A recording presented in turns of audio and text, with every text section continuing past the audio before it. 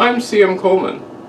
Are you like me and you like to store things, say like candied ginger or roasted almonds, and I put them into canning jars, but I can never always tell what it is, and I'm wondering, how do I label it? Well, I found a way.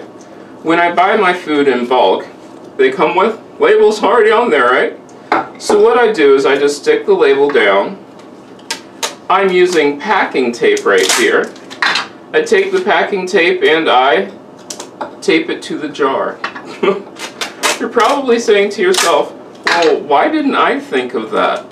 And I cannot take total credit for this because I actually saw it on a social media site. I wish I could take total credit for it, but I can't. Then I just tape it on there and voila. I have my label, my jar labeled. I can tell what it is. And the cool part about this is when I go to wash it, I can take these off. No problem. I mean, no problem whatsoever. So I can reuse the jar without it being stuck as forever roasted almond jar or candied ginger jar. Simple as that. It's something quick, simple, and it's a great way to reuse your containers.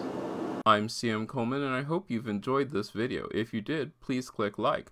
Also, you can favorite and share it on social media. Don't forget to check out my other channels, CM Coleman Home, CM Coleman Daily, and CM Coleman Games. Once again, I'm CM Coleman, and make yourself at home.